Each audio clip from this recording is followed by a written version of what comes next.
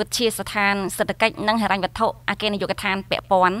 នៃក្រសួងសេដ្ឋកិច្ចហិរញ្ញវត្ថុនិងមន្ទីរសេដ្ឋកិច្ចហិរញ្ញវត្ថុខេត្តពោធិ៍សាត់បានបើកវគ្គបណ្ដុះបណ្ដាលស្ដីពីនីតិវិធីនៃការគ្រប់គ្រងចំណូលមិនមែនសារពើពន្ធសម្រាប់មន្ទីរអង្គភាពជំនាញរដ្ឋបាលថ្នាក់ក្រោមជាតិជាង100នាក់នេះព្រឹកថ្ងៃទី8ខែកក្កដាឆ្នាំ2019រយៈពេល2ថ្ងៃនៅមន្ទីរសេដ្ឋកិច្ចនិងហិរញ្ញវត្ថុខេត្តលោកគិតសុផាអភិបាលរងនៃគណៈអភិបាលខេត្តពោធិ៍សាត់បានថ្លែងថាវគ្គបណ្ដុះបណ្ដាលគឺជាកិច្ចការដ៏សំខាន់មួយសម្រាប់ពង្រឹងពង្រីកសមត្ថភាពនិងលើកកម្ពស់ការយល់ដឹងជូនដល់ថ្នាក់ដឹកនាំនិងមន្ត្រីរាជការជំនាញជាពិសេសមន្ត្រីទទួលបន្ទុកហិរញ្ញវត្ថុរជ្ជតេយ្យកចំណូលនិងភ្នាក់ងារបើកផ្ដល់ឲ្យមានសមត្ថភាពគ្រប់គ្រាន់និងស័ក្តិសមទៅនឹងការទទួលខុសត្រូវកាន់តែខ្ពស់ជាងមុនលោកបានលើកឡើងទៀតថាគ្រប់មន្ទីរអង្គភាពជំនាញរដ្ឋបាលថ្នាក់ក្រោមជាតិនៃការគ្រប់គ្រងធនធានសាធារណៈនៅខេត្តពោធិ៍សាត់ចូលរួមចំណែកអនុវត្តការកែតម្រង់ការគ្រប់គ្រងហិរញ្ញវត្ថុឲ្យបានត្រឹមត្រូវនិងសម្រេចបានជោគជ័យប្រកបដោយប្រសិទ្ធភាពតម្លាភាពគណនេយ្យភាព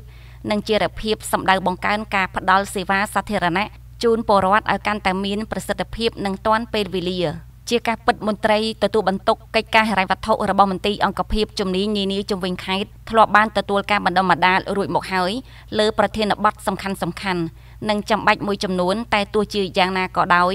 សូមសិក្ខាកាមទាំងអស់ត្រូវចូលរួមពិភាក្សាផ្លាស់ប្ដូរទស្សនៈគំនិតយោបល់និងបទពិសោធន៍ប្រកបដោយលក្ខណៈបុរេសកម្ម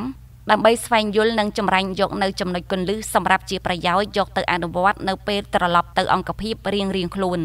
មានប្រសាសន៍បើកវគ្គអាយដាមពេជ្រសម្បត្តិអនុរដ្ឋលេខាធិការតំណាងអាយដាមបណ្ឌិតសភាចាហ៊ានសាហ៊ីបរដ្ឋលេខាធិការនិងជាប្រធានក្រុមការងារកសាងសមត្ថភាពនៃក្រសួងសេដ្ឋកិច្ចនិងហិរញ្ញវត្ថុបានថ្លែងថាវគ្គបណ្ដុះបណ្ដាលដែលមានសិក្ខាកាមចូលរួមជាង100នាក់នៅខេត្តពោធិ៍សាត់មានគោលបំណងពង្រឹងនិងពង្រីកសមត្ថភាពបង្កើនការយល់ដឹងសម្ដៅលើកកម្ពស់តម្លាភាពគណនេយ្យភាពប្រសិទ្ធភាពនិងស័ក្តិសិទ្ធិភាព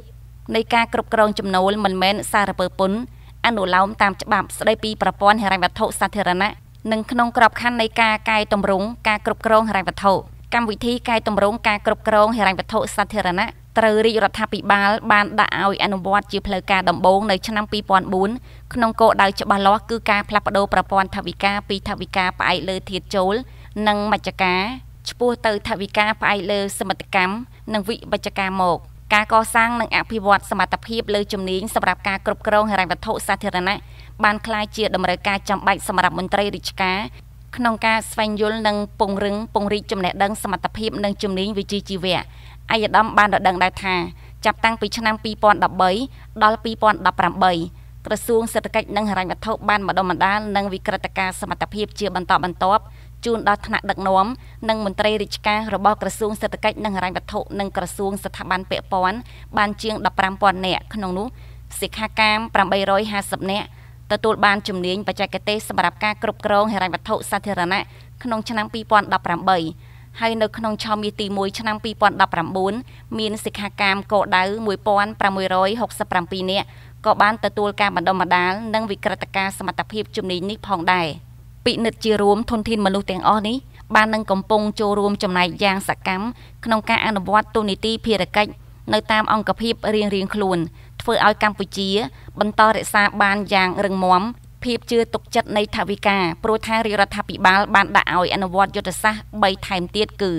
យុទ្ធសាស្ត្រគៀងគរចំណូលការកែតម្រង់ប្រព័ន្ធថវិការដ្ឋបាលថ្នាក់ក្រោមជាតិនិងប្រព័ន្ធលទ្ធកម្មសាធារណៈ